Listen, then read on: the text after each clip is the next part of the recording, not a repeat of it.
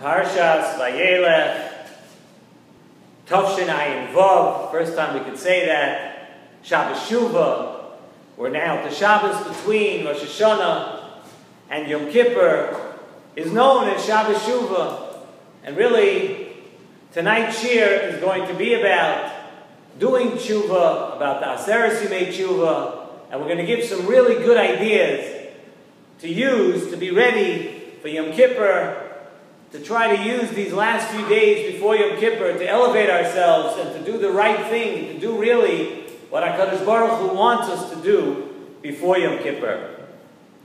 We know, we learned it this week in the Haftorah by Mincha on Tzom Gedalia, the Pasuk in Yeshaya, Perek Nun Hey, says the following, and we begin, Dirshu Hashem Behimot Oy, seek out Hashem. Hashem is here, Hashem is close, Hashem is now available. Kira'uhu, call out, B'yoisoi koroi, when HaKadosh Baruch Hu is close to us. So Chazal, Sechta Rosh Hashanah, Daf Yudches Amar Aleph, Chazal tell us that this pasuk is referring to Elu Yomim. The Gemara says these are the days of S.S.S. who made Shuva, of the days from Rosh Hashanah to Yom Kippur, where HaKadosh Baruch Hu gives us the opportunity to come back and be close to HaKadosh Baruch Hu. And these are the days that Hashem is koroi, He's close to us, and He is motzoi, and He is available to us, so to speak. The days that we are in the midst of right now, the days between Rosh Hashanah and Yom Kippur. So Nesivos Shalom says that this Gemara, this Maimer Chazal, really requires a little bit explanation. Because we're saying now that when should a person call out? When should a person seek out Hashem? When Hashem is close.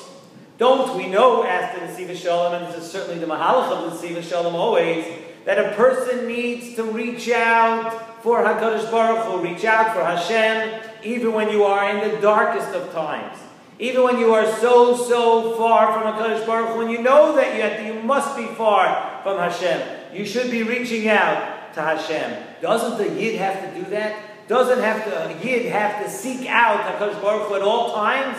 So why are we saying that now, this time between Rosh Hashanah and Yom Kippur is special? It is unique because this is the time to call out to Hashem because He is close to us. Even when times are dark, we're supposed to be reaching and looking for Hashem.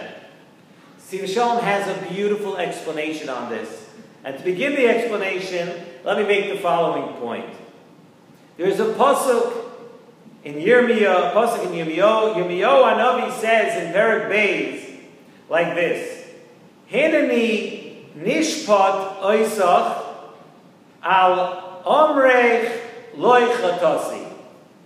That Hashem is saying that you are going to be judged on what? It doesn't say right there that you're going to be judged on your averos, on the averos that you do.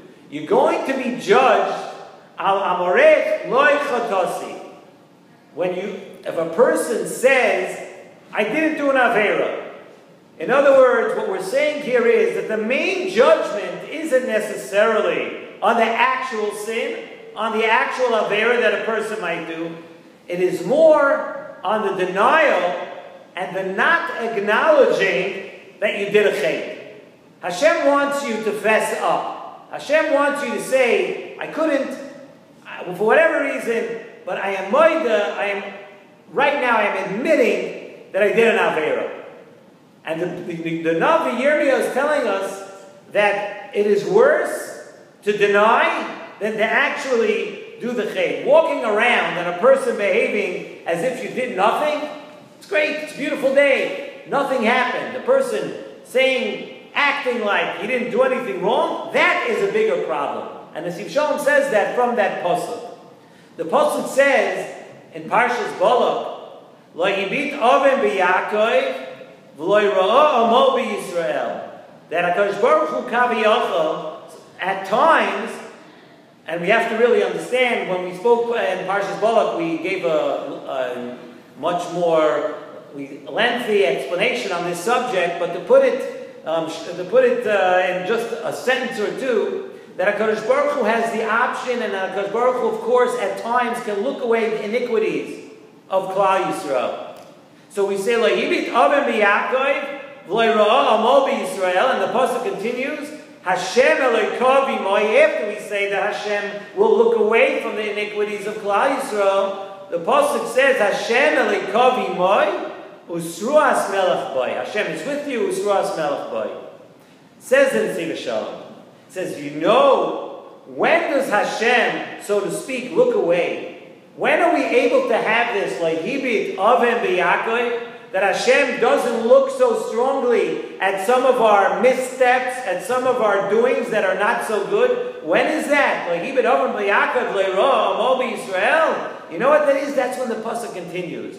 When Hashem Elikav Imoy, that while you're doing the Aveira inside you, it's really, really bothering you. And you know that you just slipped up. And you're regretting and you're feeling bad that you did this Aveira, that you fell in and you listened to the Yetzer Hara. You're bothered that you went against the will of Hashem. And then you are not able to win over the Yetzer Hara this time. You weren't able to withstand the Nisayan, but inside it's bothering you. So when Hashem Elikav Imoy, while you're doing the Aveira, and as soon as you do it, Hashem is inside of you. Hashem, you're regretting and you're feeling bad that you did something wrong, and something that Hashem doesn't want you to do. Hashem Elikav Imoy. Then Lo'hibit Avim b'Yakov.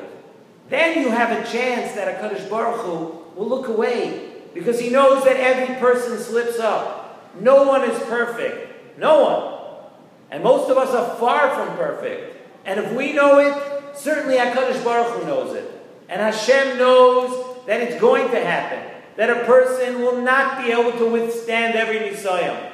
And a person, and nobody should here think that, I can't. Everybody has their own challenges. And everybody has their own things. And Hashem, HaKadosh Baruch Hu is the first one, obviously, to know that. But Hashem wants to see that it bothers you inside. That when you do it, Hashem Elikav Imoy, Hashem is with you. And then, Lo'hibit Avim b'Yakov. Right after the Yetzer Hara leaves, after you actually might have done the Avera, the Chet was done. And if you're not bothered by that, that is the worst deed. That is worse than actually doing the Avera. So now we can understand a little bit our question that we asked at the beginning. When we are saying, Girshu Hashem b'imotzoi, kira'uhu b'yoisoi karoi. When we're saying to search out Hashem when He's close, so we're not telling you that you should not search out Hashem when you're in a dark time in your life. Avadi, you should. What we're saying is that now, at this time of the year, Hashem is here. He's right here. He's walking in front of us. And if we don't seek out Hashem now, it's as if we're not feeling bad about what we did. Hashem is standing right here. From Rosh Hashanah to Yom Kippur, Hashem is close. And if we don't reach out to Hashem now, then we're not telling Hashem that we feel bad about what we do. It's as if we're not feeling bad about what we've done. And we're okay with the way things are going. That's not good. At this time, we should be appeasing Hashem at this moment. Hashem is right here. He's very close to us. And if we don't take advantage of it, that is what the Gemara is telling us. The Yeshua Hashem b'Motzoi, the Gemara Rosh Hashanah tells us, is that because He's right here. At least show Hashem that we're bothered. It bothers us that from last year to this year, we made a few Kabbalahs, we kept them a few days, a few weeks, a few months, but we slipped up. Let's at least show Hashem that it bothers us. And the Nesivos Shalom speaks a lot in Yonim, in the part of the Sefer. Now we're doing part of the Sefer now about S.S.S. Shuva. The Nesivos Shalom speaks about Rosh Hashanah. And he says that something very interesting about Rosh Hashanah, which we really know the concept, but you have to study it and understand the concept, that by every single year, by Rosh Hashanah, the Seder Brias HaOlam begins anew. That HaKadosh Baruch Hu sort of, today it's much easier to understand. You press a reset button. Maybe years ago when the Sefer was written, I don't know if there was such a concept of that. But today we can understand restart. HaKadosh Baruch Hu restarts the world. The Seder Brias HaOlam begins. Everything begins anew, gets a new lease, everything on Rosh Hashanah. It begins again. And listen to this beautiful pshat and to this confidence builder that every single one of us could take in to Yom Kippur next week. And of course, we should begin to use it right now during the S.S.S.S. Vayelech Shuva. The pasuk in Tehillim tells us, and we're all familiar with this pasuk, lift up your eyes, I will lift up my eyes to the mountains. Where is my help? Where is the aid? Where is my help going to come from? And the next pasuk says, Ezri me'im Hashem. The help is going to come from Hashem. Hashem who is what? Oisei shamayim va'aretz. Ezri me'im Hashem. My help is going to come from Hashem. Oisei shamayim va'aretz. Zok the Nesivos Shalom, a beautiful, beautiful thought. We come now to the Yom Narayim. We come to Rosh Hashanah. We come to S.S.S. Vayelech Shuva. We come to Shabbat Shuva. We're coming to Yom Kippur. And you know what? We step out our front door in the morning and we begin to take stock of what's going on in our life. And what do we see? We see these huge obstacles and these huge mountains in front of us that are preventing us from ever taking the first step of doing tshuva. Oh my goodness, look what we've done. Look how we've been. We see these huge mountains. They don't allow us to begin doing tshuva. Where is my help going to come from? How can I conquer this seemingly insurmountable mountain? What am I going to do? How can we even approach Hashem now, after the past year, after the way we've acted? How can we even do this? It's a tremendous obstacle. It's a good question, right? It's sitting right in front of us. A great question. You know what the Eitzah is? Says in the Nesivos Shalom. Ezri me'im Hashem.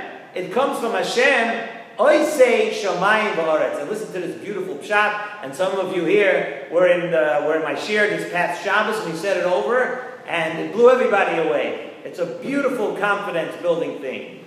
The pasuk says, Ezri me'im Hashem, oisei shamayim va'aretz.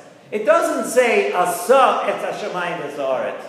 That the Hashem who created the shamayim and aretz at some point, 5,000 and some odd years ago. It doesn't say that.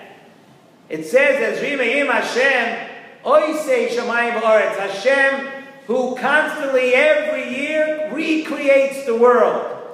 And it doesn't say Asa, that it was. It is. Oisei, it's new. Like we said about Rosh Hashanah, every year Hashem starts over the world. So you know what? If the entire Bria can be renewed, Zok the Nesivos Shalom, of course, so can you. If Hashem's ready to start over the whole world and recreate the whole world, then you certainly can have a new lease on life. You certainly can come to HaKadosh Baruch Hu and say, I want to start over. Like the Rambam says, if a person changes, if a person does tshuva and you really do tshuva, you know what the Rambam says about a person who does tshuva? He says, you know what? You're a totally different person. You're not the same person who did all those things last year. And the Rambam is not a humor book. The Rambam means it very seriously. We don't even know the person who did all those things last year. You're a new person. Everything begins anew. So by now, by S.S.S. Vayelech Shuva, dear Shu, let's seek out Hashem. Hashem is waiting for us to come back. Hashem is waiting for us because He's close to us. And you know what? Hashem is telling us, never be down. It doesn't matter what you've done, where you've been, how many times you do it. HaKadosh Baruch Hu is waiting. That mountain in front of you is put there by the Yetzer Hara to make sure that you never take that step and say, I want to be a new person.